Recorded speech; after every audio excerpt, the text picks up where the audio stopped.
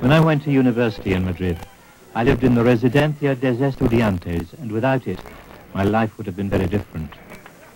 The most important aspect of my social life was that, along with Federico, he became my closest friend. We were inseparable.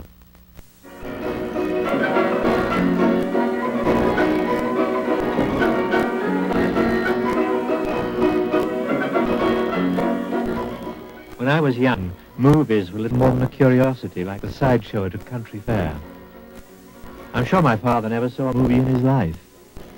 The cinema was considered to be all right for the common folk, but scarcely an artistic enterprise. I remember my mother weeping with despair when in 1928 I announced my intention of making a film. It was as if I'd said, "Mother, I want to join the circus and be a clown."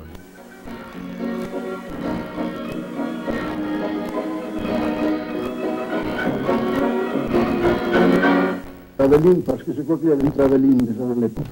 On voyait une figure, par exemple, une middle shot, et tout à coup la figure qui avançait sur vous, au gros plan de la tête.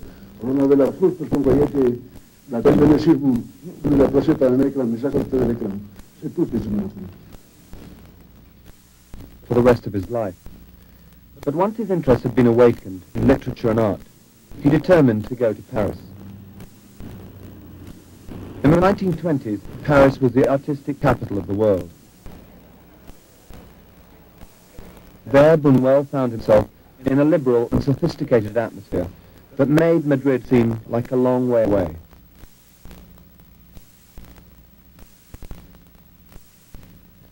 He took French lessons, he learned to dance, and he went to the cinema 3 times a day. Aujourd'hui, un jour que Jean Epstein était directeur d'une académie d'acteurs. Jean Epstein, dans le moment, était très fameux en France. Metteur en scène. Metteur en scène. Et en plus, il était un intellectuel connu en Espagne, à travers l'esprit nouveau. Je les connaissais. J'avais lu des articles à lui, des poèmes.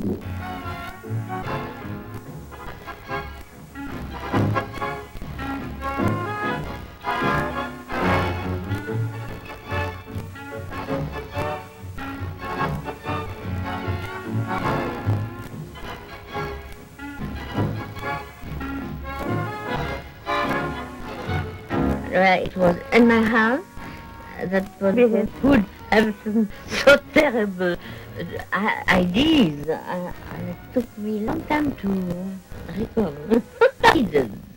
Somebody who had a name to raise the money. They adapted what they have written or talked about with my husband at my home.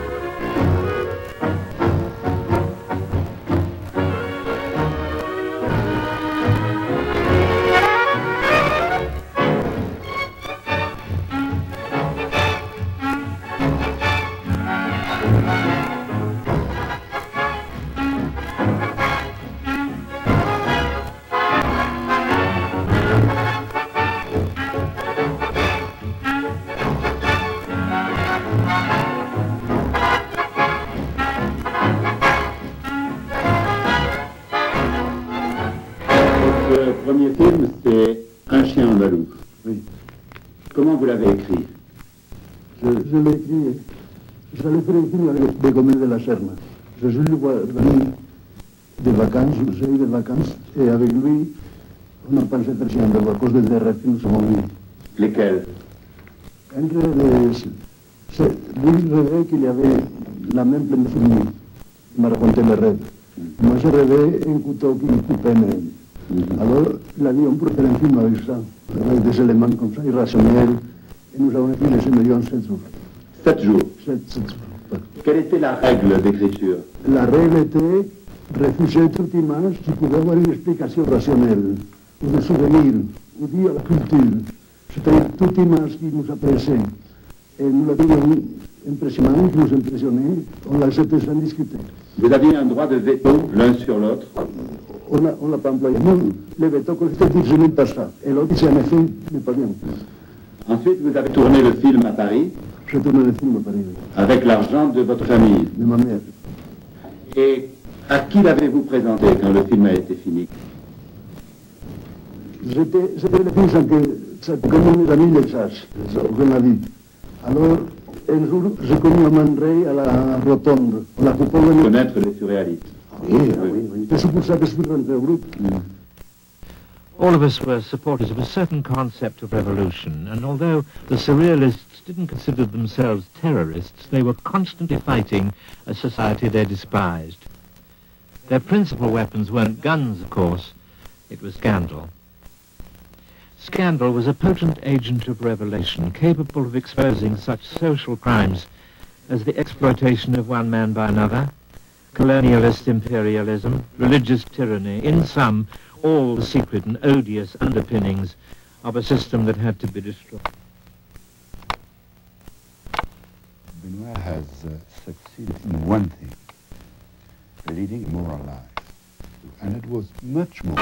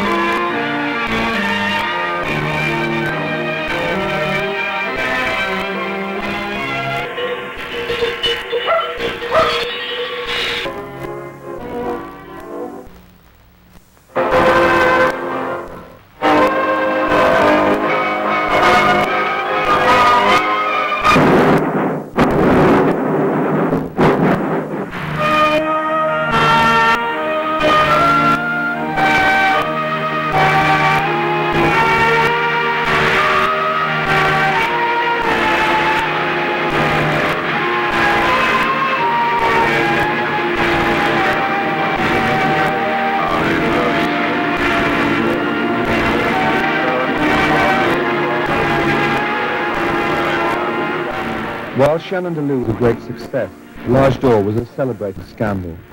6 days after it opened, right-wing demonstrators raided Studio 28 in Paris where it was showing. They threw ink at the screen, fired guns, broke up the theatre.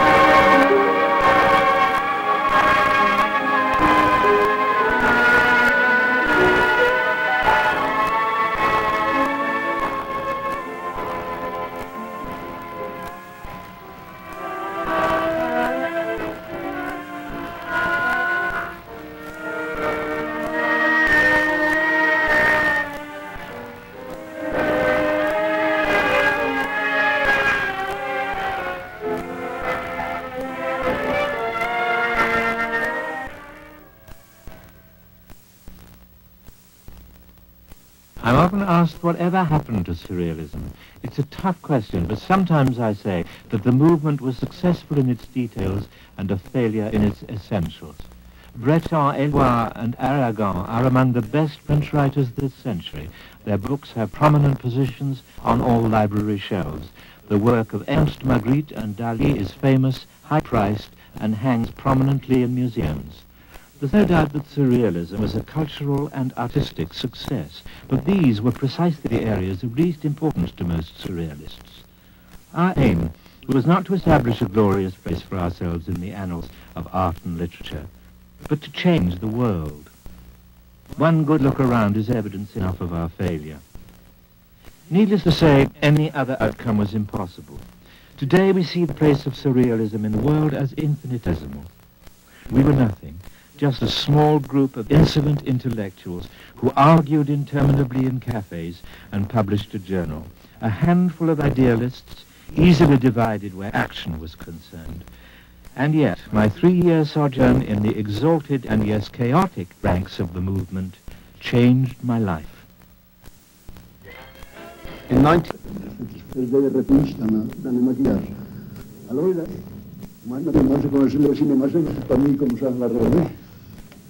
il avait supervisé par là, il a appelé café comme ça. Alors, il est venu, il m'a dit, what are you doing here? À ce moment-là, je ne savais même pas, good morning, en anglais, je savais rien en anglais. Il m'a pris de venir à la porte. Je suis plus allé. J'allais le samedi, tout s'amusait. About a primitive area of Spain, where the people were so backward, they didn't even know how to make bread.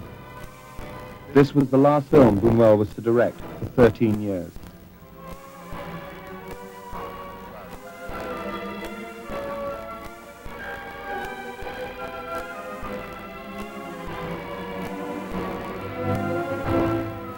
Its bleak sights didn't suit the optimistic ideas of the new Republican government, and it wasn't shown for 4 years.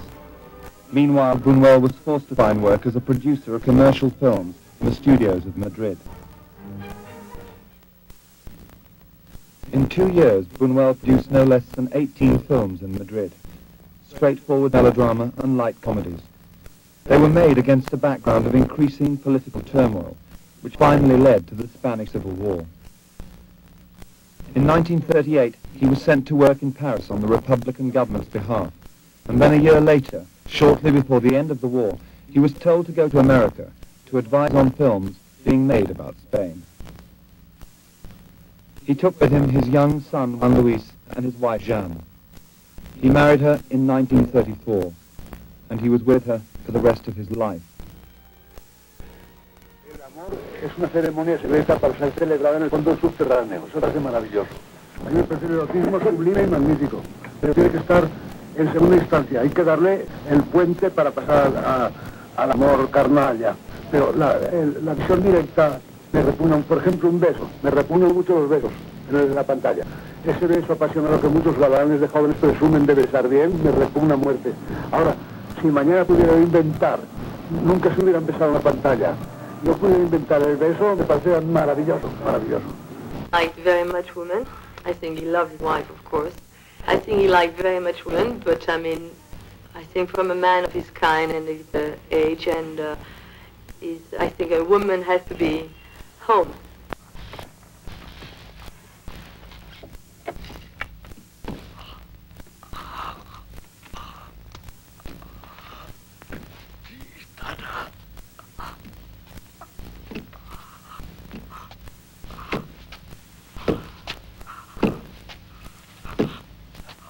¿Qué pasa? ¿Te sientes mal? ¿Te cayó mal la cena? ¿Quieres una taza de tila? No, Tristan. Esto es algo en serio. Siento un dolor aquí que me mata. Llama al médico. Pronto. Pero, ¿tan mal te sientes de veras? Ay, llama al médico.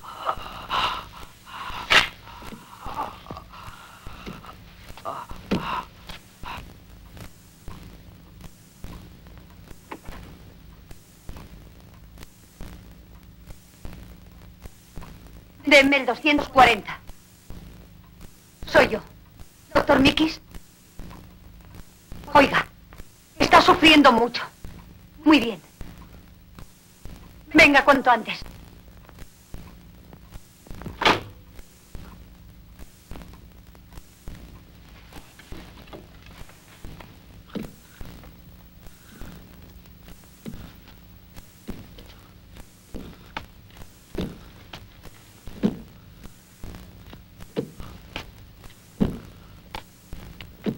Lope. Lope. Lope. El doctor Mikis llegará enseguida. ¿No me oyes, Lope? ¿No me oyes?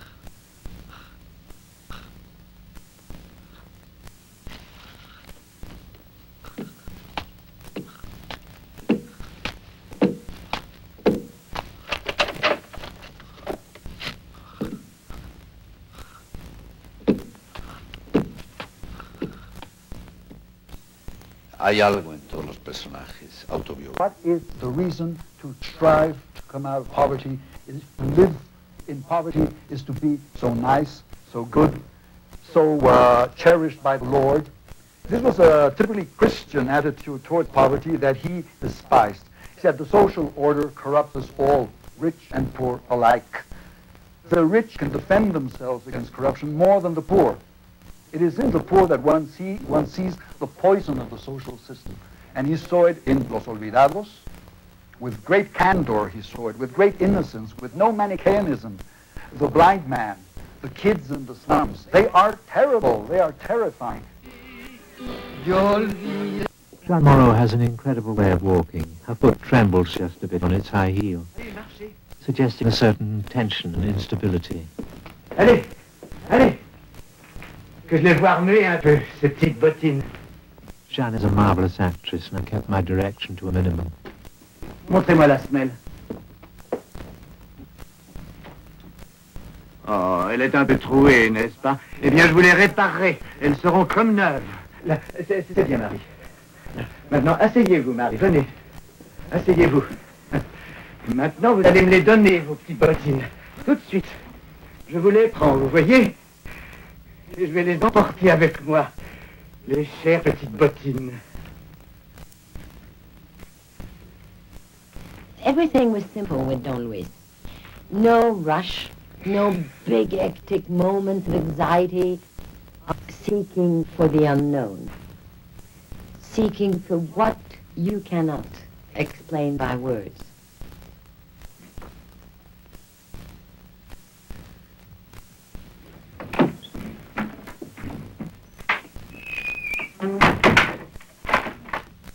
Logrado mucho racionalmente. No, pero yo me refiero por apariciones instantáneas de cosas que me atraen, que critico como normalmente parecen malas o buenas, pero con el gusto de no pertenecer a ningún bando, ni religioso ni político, pues las pongo, ¿verdad? Porque me parecen bien. Le parecen mal a mucha gente, lo acepto. A otros les parecen bien, muy bien. No he creado nunca temáticamente el erotismo, ni la subversión, ni nada. Soy así y lo he hecho.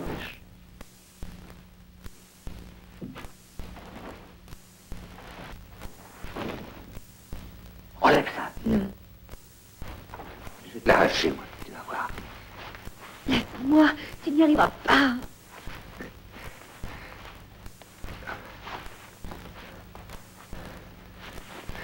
Ah, de Dieu. Mais qu'est-ce que c'est que ça? Ah, laisse-moi.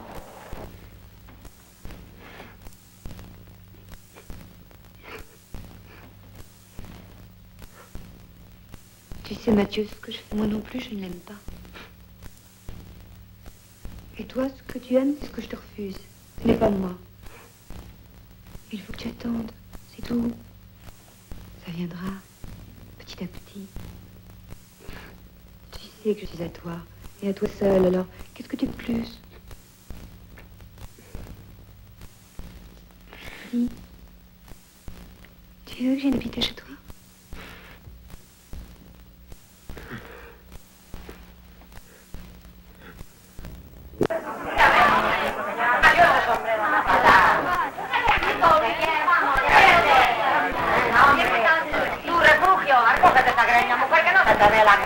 Adivina, adivina. ¿Cuál es la de poner la grampa? La gallina. ¡Vamos, todos quietos!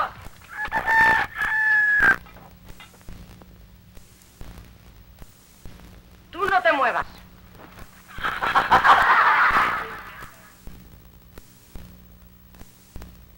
Among my friends, Amados hermanos, es el dedo de Dios. En esto se ve claramente la voluntad del Altísimo. No por casualidad se ha producido el hurto en un lugar donde tienen asiento el vicio, la maledicencia y el ocio. El ladrón, a la vez que cometió un acto reprobable a los ojos de Dios, estaba actuando guiado por Satanás contra el propio Satanás. Esa es la paradoja divina, hermanos. El pecado castigando al pecado. Una manzana podrida que es sacada del cesto de las manzanas buenas por una mano pecadora. Extraños caminos escoge la justicia del Señor. Y ahora, hijos míos, vamos a rezar por el alma del pecador. La pregunta tuya es totalmente honesta. Estrella de muerte. Y somos mis amigos, ya me dicen, bueno, va a vivir 5 horas. Si está aún con conciencia de mí mismo, llamo a un sacerdote. Padre Julián no, porque a un sacerdote mucho más severo que él. Viene a confesarme. Me confieso todo en voz alta y llamo a mis amigos ateos, comunistas y tal. Están allá presentes. Me acuso de tal, creo en ti, Dios mío. Tomen ejemplo de mi muerte. Ustedes han compartido conmigo creencias nefastas. Y miren cómo muero. Y muero y voy al infierno porque esto es una broma que les hago a mis amigos. No, ni broma. Oye, esto es para mis amigos. Ahora, bueno, otra cosa luego. Testamento. Antes de morir su testamento. Muero yo y al día siguiente, o a los 10 días, el notario llama a mis 2 hijos y les dan para mi testamento. Mi inmensa fortuna está ya en el testamento. Entonces, el notario los convoca y está citado doña Juana Buñuel, don José Luis, pues no podemos empezar, falta el señor Nelson Rockefeller, que ha dicho que vendría ahora a las 12, son las 12, y llega Nelson. Entonces, porque Nelson Rockefeller, se abre el testamento. Lego toda mi fortuna a don Nelson Rockefeller y dejo a mi mujer y a los hijos en la calle. O sea, me muero, escupen mi cadáver, todos mis amigos, mis mujeres, mis hijos, todo el mundo. Una manera fea, buena de despreciar la humanidad, ¿no? Muero escupido por todos mis amigos. Oye, Luis, ¿me permites que dude de la brutal que estás diciendo y que crea que en el fondo hay algo que no es lo que dices? No lo haré, pero mi idea, y sigo hoy mi antiguo maestro el Marqués de Sá, que al morirme yo me gustan mis cenizas, las tiran al viento y la gente se olvida de mi nombre y de...